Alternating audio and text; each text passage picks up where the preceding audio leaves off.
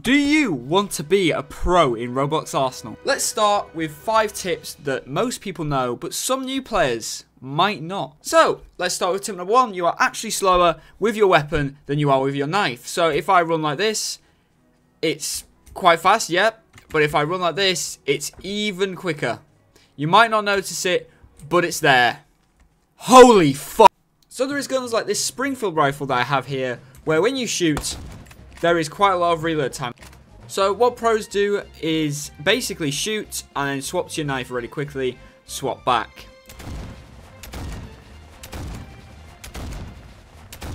Just like that, and that is way quicker. So we're going to go outside for this one.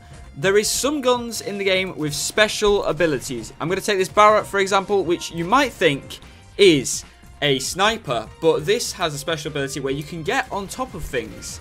So you can use that to get on top of the roof you want to get on. You can use it to get some cool clips. There's probably some people out there that still don't know that trick. Okay, now we're in a game, guys. Tip number 4, use walls to your advantage. The amount of players that are out in the open, myself included, it is really not good to be out in the open. So what you should do, guys, is use your walls to your advantage.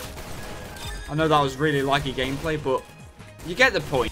Get behind walls. Get some cover behind you. So if you're gonna get... There's a person there.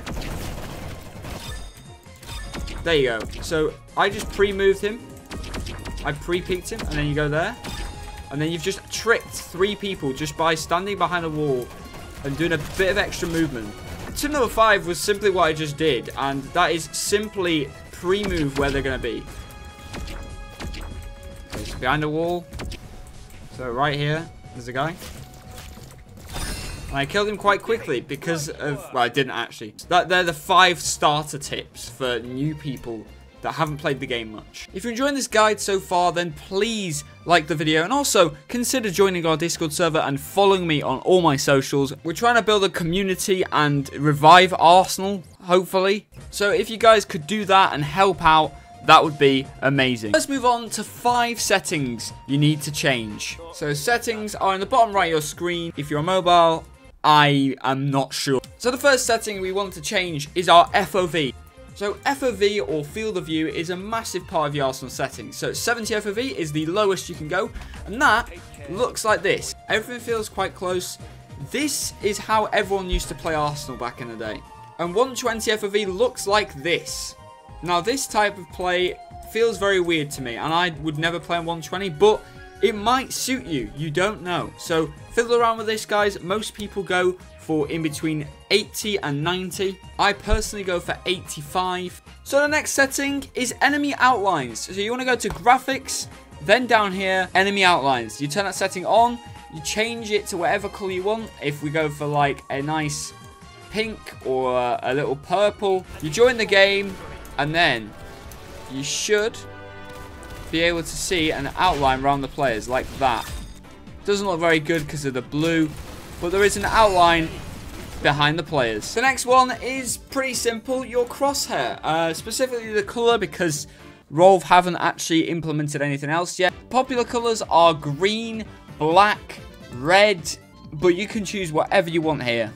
I like to go with green. So these last 2 are kind of cheating, but shadows want to be off and particle physics. These 2 settings need to be turned off if you want performance only. If you are running on 300 FPS, that's absolutely fine. But if you are struggling to gain a decent FPS so you can play on, I would recommend turning these 2 off. And finally, your sensitivity and DPI. DPI is how fast your mouse tracks, basically. Most mice only have a few default settings, but you can play around with that too. I mostly bother with the sensitivity. Mine's at 0.12, but it changes quite a lot. So you guys got to fiddle around with this and make sure you choose your perfect sensitivity. Next, we're going to move on to factors that come into play. Now, number 1 is your FPS/device. If you're playing on a really old phone or a PC that has parts from the ancient Egyptian time, chances are you're not going to be great at Arsenal because your FPS will suffer badly. What advice could I give you to get as much FPS as possible? Not sure, because this isn't an FPS boosting video. If you want to watch one of those, there is plenty on YouTube.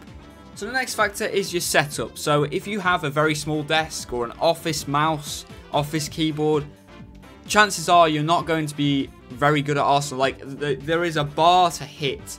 If you get a decently sized desk and some decent equipment for gaming, then you will definitely have a higher bar to hit. We mentioned it before, but your settings obviously have a factor. If you keep changing settings, chances are you're going to just reset how good you are. Once you've found the perfect settings for you, you should not be changing them a lot. If you do, then that is just going to hinder your Arsenal improvement. And finally, your ping. Now, most people probably don't know what ping is, but it's essentially how close you are to the servers.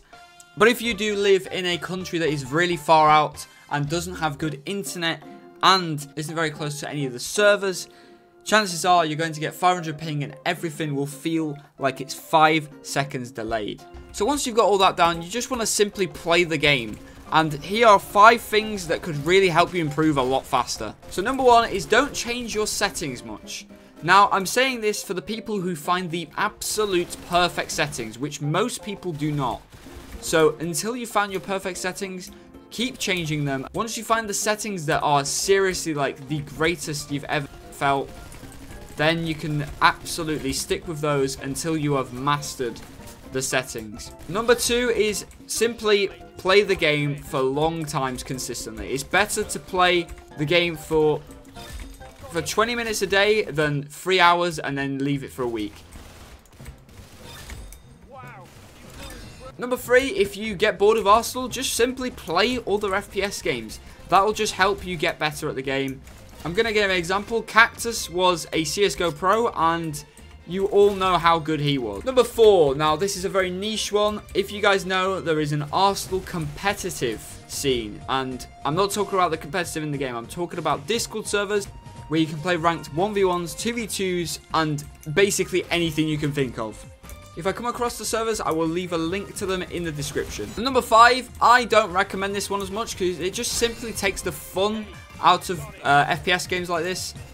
Aim training. A good aim trainer that you can use is AimLab. If you want to stick to Roblox, then you can just use aim blocks or anything else you can find. Aim training is a great tip, but I typically don't use it simply because I don't have time.